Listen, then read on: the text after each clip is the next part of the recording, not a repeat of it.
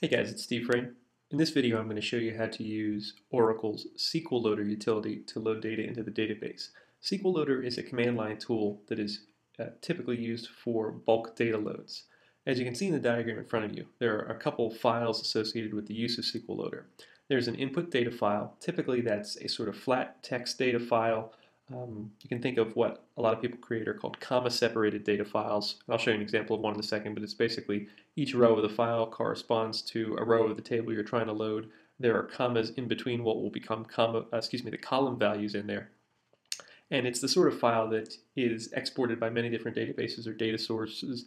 You can save that kind of file natively from Excel. Again, I'll show you an example in a second, but it's a very common format in which to save data from a database or other data source. So you have your input file, and you also have a control file. A control file is a file that basically contains a set of instructions for SQL Loader that tells it where the input file is, take the data out of the input file, and how to handle the fields in the input file and where to put them. And as the diagram obviously depicts, we are intent mainly on sticking that data into Oracle database tables, and we have the option to create other files, such as a log file that talks about the operations SQL Loader went through, a so-called bad file for any records that SQL Loader is unable to load, and then a discard file. We can tell SQL Loader explicitly not to load certain records, and it's not that they're formatted incorrectly or something like that. We can just tell SQL Loader, hey, for all the records you're going to read through, even if you could insert these into the database, don't insert these particular ones because they don't meet certain logical criteria. So we'll walk through an example that kind of weaves all of these things together. What I'm going to do in the beginning of the demo is I'm going to create a file of data that we can load into the database. I'm going to call this particular file cwhatever.txt, but I'm basically going to select the object name and the object type from the all objects table, put a comma in between those two values, and then throw that into a flat text file. I'm going to create this export from SQL Loader. So in the beginning, I want to issue a couple of commands that are going to control how SQL Loader operates, or how SQL Plus operates. So I'm going to spool a certain file. As you may recall, in SQL Plus, spool says create a certain file with the output I'm about to show you. Okay. If I look here in the file system, there's a file called whatever.txt that has just started, but it has nothing in it. That's because I just started spooling. So I'm going to select object name, concatenate that together with a comma, and then the value of object type from the all objects table. And this is just to give us some uniform data to start playing around with.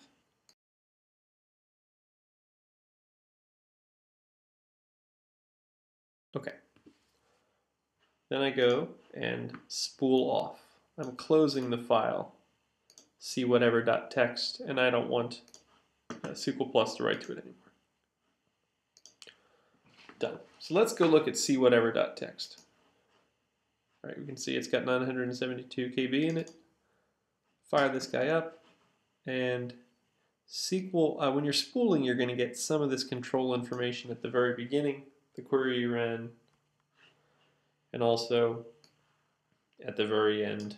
You'll see that I have 12,130 rows, etc.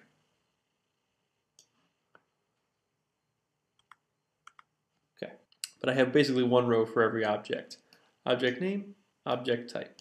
This is what a typical flat file that one might load into a database looks like, and I'm going to be able to use this to populate this data into an Oracle database using SQL Loader. Obviously, I took it out of one particular table or one view, the all objects view, but I'm going to go now use it, SQL Loader, to put it back in another. All right, so we have this cwhatever.txt file ready. Save that to make sure it stays this way, and leave that be. So now my file's been prepared. I'm going to create a table I'm going to call loaded. And here you can see I'm just stealing the structure from the all objects table. I'm using this where 1 equals 0 logic to create a table that has the following structure but no data in it. Again, where 1 equals 0 will never match anything, so that will cause a table with columns that match object name and object type from the all objects view to be created, but no data be stuffed into that view. I think I already have a table loaded, so I'm just going to drop it quickly. You guys probably will not. Table's gone. Okay. Going to recreate that table. Table's created. describe the table loaded. There you go. I have an object name and object type.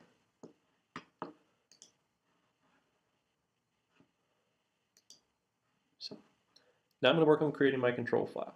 I'm going to use a file called cwhatever.ctl, and I'm going to start with this, and we'll talk through what these mean in a second. So my file started.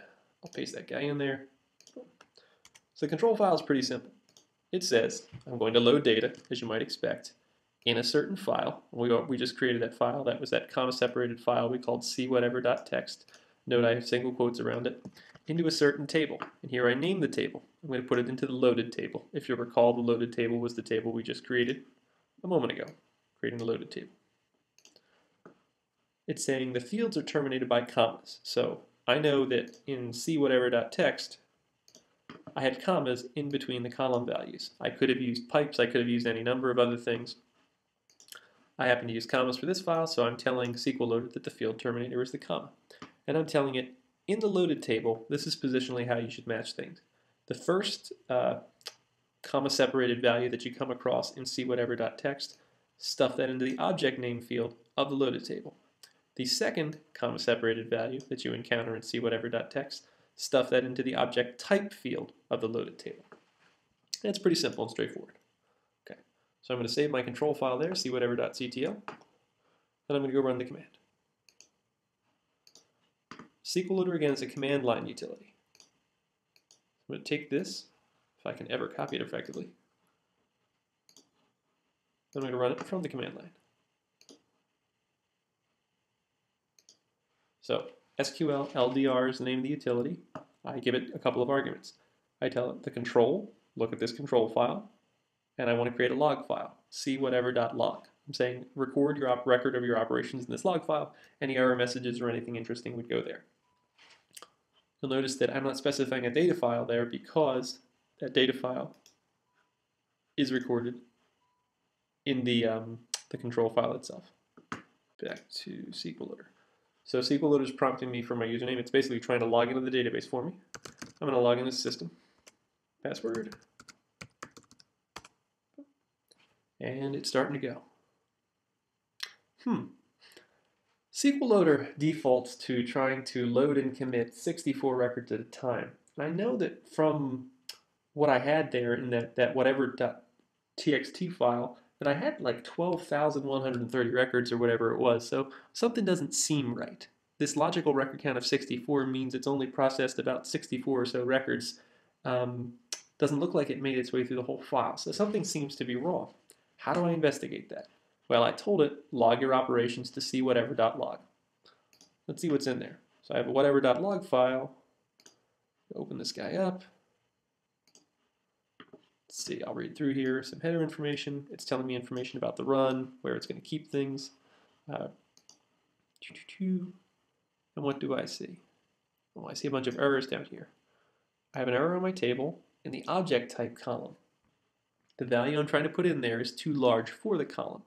Well, that's weird. I just took it out of those values out of the all objects view, and I'm trying to stick it back into something that was a structural match for the all objects view, so I don't know why that would be the case.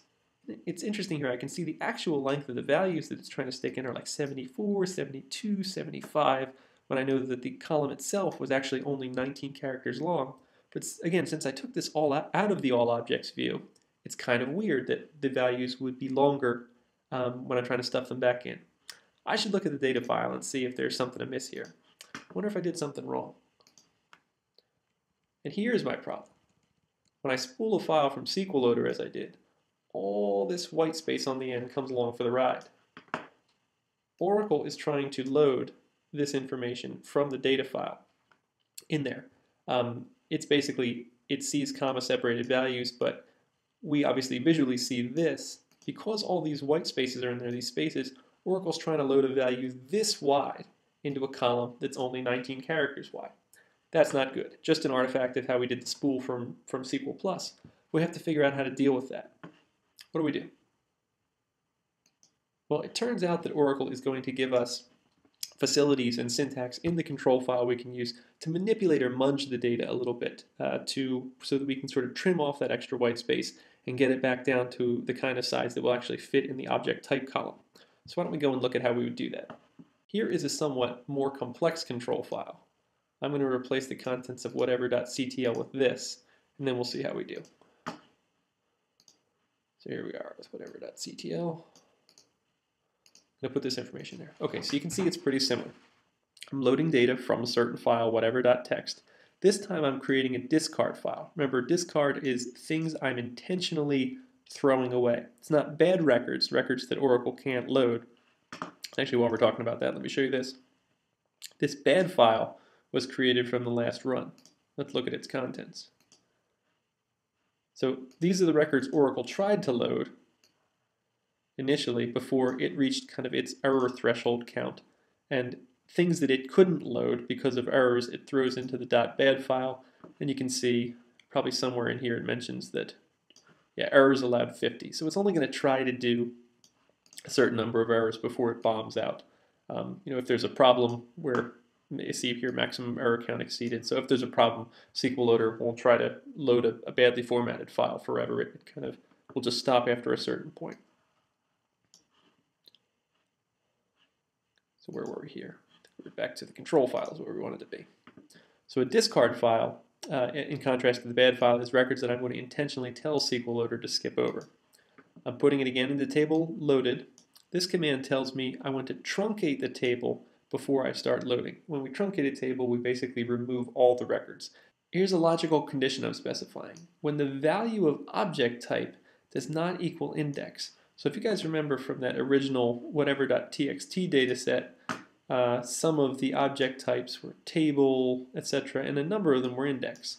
So what I'm telling SQL Loader to do is, even if you can load records that have an object type of index, just don't. Drop them, and we're going to throw them in the so-called discard file, whatever.dis. We're keeping them there. I've decided for whatever reason that I don't want to load index records into this loaded table. We could specify any number of other logical criteria here. This one's just for an example. Again, fields terminated by comma. That means I have commas in between my column values. I'm going to load in the object name and object type again, just as before, but I'm going to do something a little bit different here. I'm going to use a trim command to take the white space off of that object type. So if you remember, we only can accept 19 characters in that particular column, but there were a lot more. White space came along for the ride as a function of how we created that spool file in SQL Loader. So I'm going to trim that guy and get rid of the white space. Just going to run this. We'll save this guy. Then we're going to go back and quickly verify that we've got nothing in the loaded table. Nothing in there because our load failed last time. So we've done our new and improved load with a new and improved control file. Try this guy. They ask me to log in again. Okay. Oh, now something's happening. Yeah, we can see that it already got up to 12,130 records, which is a good sign so far. Why don't we look at our new log file and see what happened?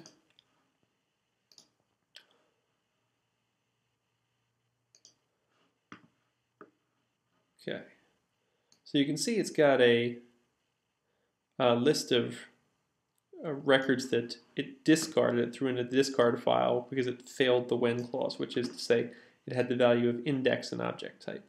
You can see interesting information like that in the log. You can see the number of total records read, at 12,130.